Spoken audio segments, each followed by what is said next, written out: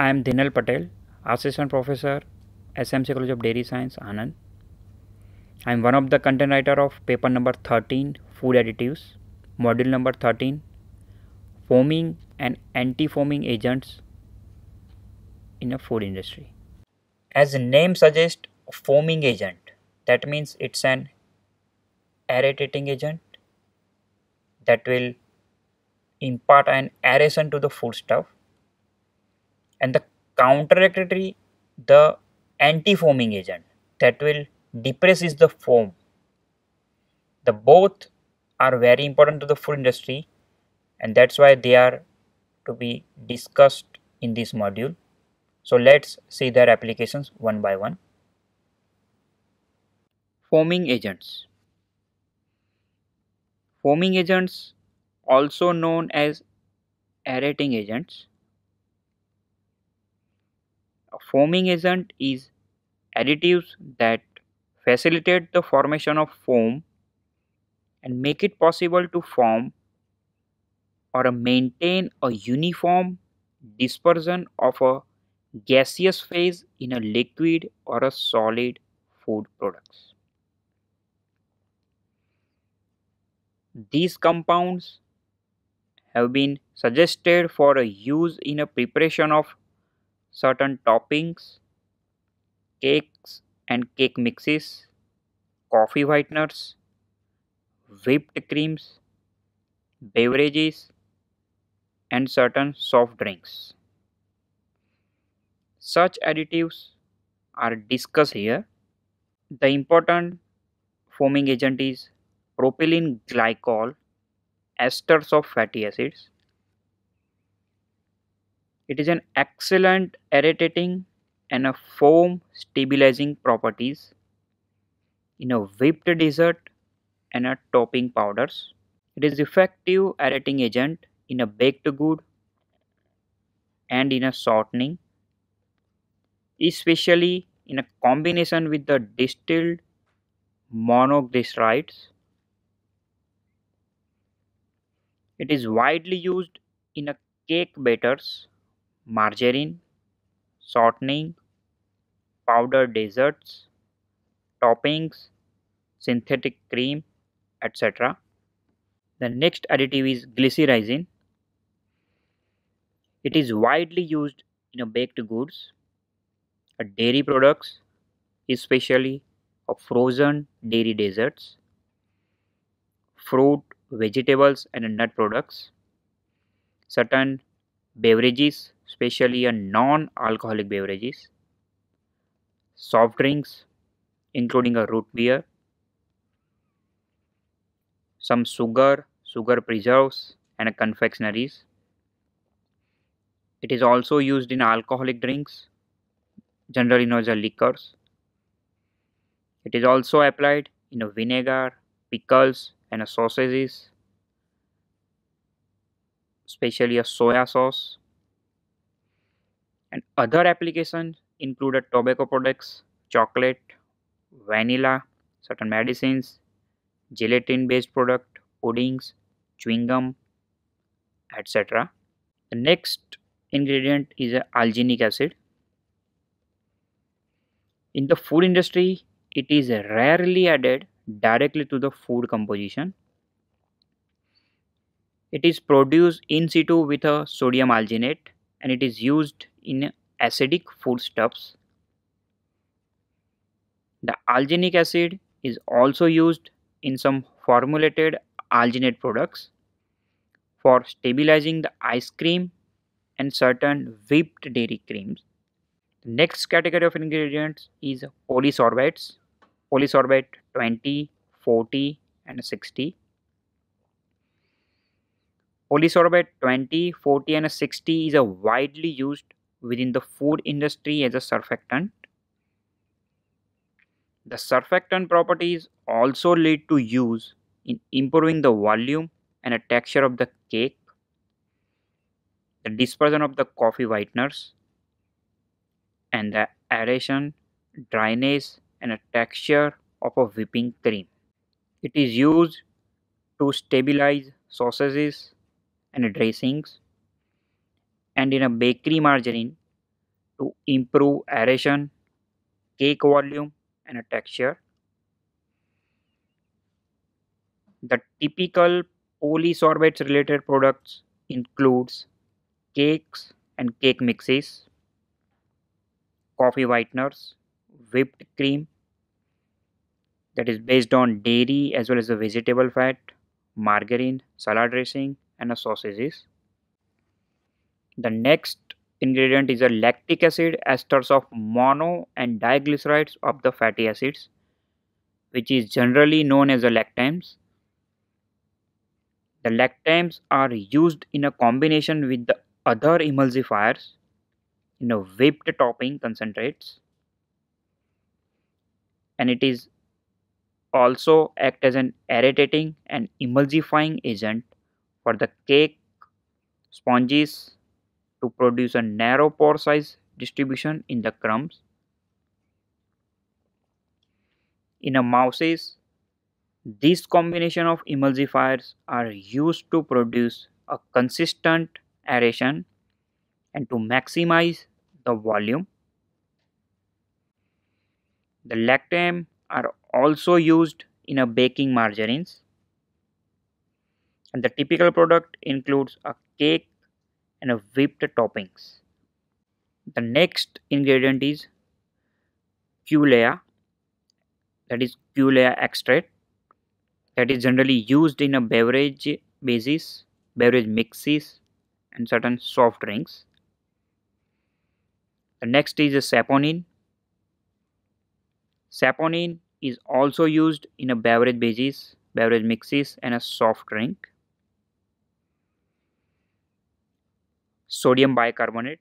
Sodium bicarbonate is also act as an foaming agent, and it is used in a various unstandardized confectionaries.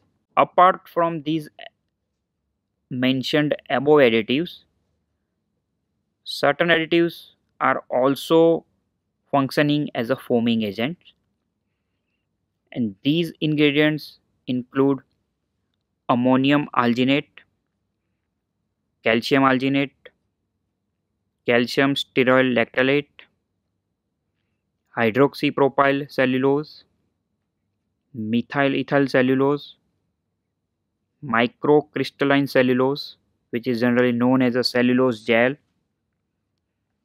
nitrous oxide, potassium alginate,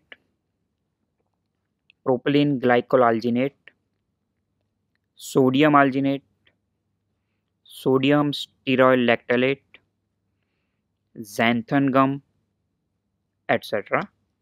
After seeing certain foaming agents, now let's move towards the application of anti-foaming agents.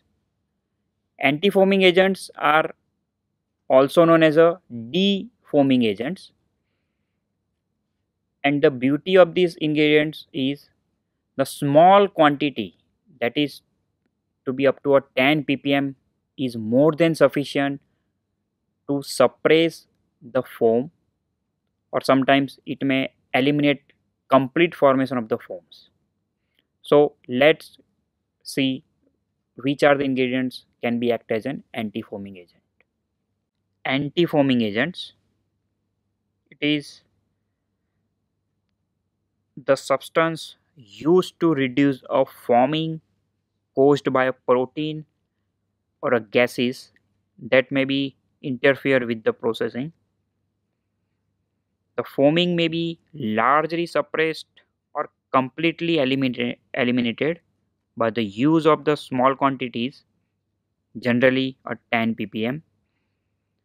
Sometimes such a small quantity is more than sufficient to depress the foams. A certain anti-foaming agents are discussed herewith. The first one is polyoxyethylene stearate. Polyoxyethylene stearate is made by reacting a stearic acid with a polyoxyethylene, that is a polymer of ethylene oxide. The polyethylene stearate is permitted only in the wine, and that has been imported from certain countries where it is used to inhibit the foam formation during the fermentation step. The another ingredient is a polyoxyethylene sorbitan tristearate, that is generally known as a polysorbate 65.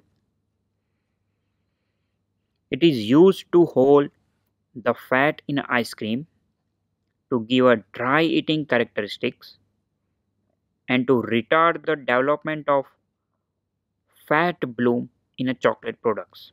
The fat bloom is an most common defect in a chocolate industry. It is used to reduce of foam forming during the food processing. The polysorbate 65 has an waxy and somewhat possess a bitter taste. The typical applications include ice cream and frozen desserts, sugar confectionaries, cakes and cake mixes, coffee whiteners, and whipped cream based on dairy and vegetable fat. The next ingredients are sodium, potassium, magnesium, and calcium salts of fatty acid. The salts of fatty acids have a range of uses, usually derived from their fatty acid component. Thus, they are a deforming agent, they may act as an anti-caking agent, as well as they can act as a free flow agent. Magnesium stearate is used to help a powder flow during the tableting. The other fatty acid salts are used to decrease a foam during the processing of a beet sugar, that is beet sugar, chewing gum, and as a yeast activity promoter. Next category of the ingredient is acetic acid esters of mono and diglycerides of the fatty acids, which is generally known as an acetams. In the preparation of the jam and marmalades, acetams are used as an anti-foam to add a filling and present a neat unbubbled surface. Acetams are also used to manipulate the melting point and the plasticity of the fats. The next ingredient include a 5 sorbatian esters. These sorbatian esters includes sorbitan monostearate, sorbitan tristearate, sorbitan monolaurate, sorbitan monooleate, and a sorbitan monopalmiate. These sorbitan esters are used as an anti-foaming agents in a production of a beet sugar, boiled sweets, and preserves. They are also used to modify a fat crystal structure in a chocolate that will inhibit the development of the storage defect that is known as a bloom, chocolate bloom. The next broad category is fatty acids. The fatty acids include a stearic acid, palmitic acid, and oleic acid. They can be used alone or in a mixers. The fatty acids have a number of functions that includes a plasticizers for a chewing gum, an anti-foaming agent for a jams. The next ingredients are dimethyl polysiloxane, that is a silicon oil, or dimethyl silicon. Dimethyl polysiloxane is mainly used as an anti-foaming agent, but it is also used to stop hot liquids from sticking to the equipments. So they can act as an anti-sticking material also. It is useful in a product such as jam, preventing a frothing when boiling, and in a carbonated drinks, which tends to froth when being filled into the bottles and cans. Dimethyl polyxylolane formulations used as an anti-foaming agent in apple, fig, pineapple marmalades, jam and jelly, reconstituted lemon juice, reconstituted lime juice, shortening, skim milk powder, and a wine. The another ingredient is a propane 1,2-diol. The propane 1,2-diol is also known as a propylene glycol. A propylene glycol can be used as an anti-caking agent. It can be used as an emulsifier. It is a good floor treatment agent. It is a humectant. It can be used as a stabilizer. It is a good thickener. It also a good carrier of the solvents, and importantly, it is act as an anti-foaming agent. These anti-foaming agents possess a molecular weight around in between 3000 to 9000, is widely used in a soft drinks. Now, this table shows the important anti-foaming agents permitted in the food products in India according to Food Safety Standards Authority of India. Such ingredients like dimethyl polyxylone and a mono and a diglycerides of fatty acids and edible oils are applicable in certain food products. The maximum use of these anti-foaming agents are restricted to only a 10 ppm. The food products applications like jam, jellies, fruit cheese, fruit marmalades, culinary paste and other sauces, concentrated fruit, vegetable juice, pulp, purees, chutney fruits and oblique or vegetable, a mango chutney, a green chili paste, ginger paste, garlic paste, onion paste, whole chili paste, some meat products like tallow, lard, edible vegetable oil and fats, thermally processed foods like pineapple, and their usage with limitation of GMP to 10 ppm maximum. So by this module we come to know the various foaming as well as the anti-foaming agents and their application into the food industry.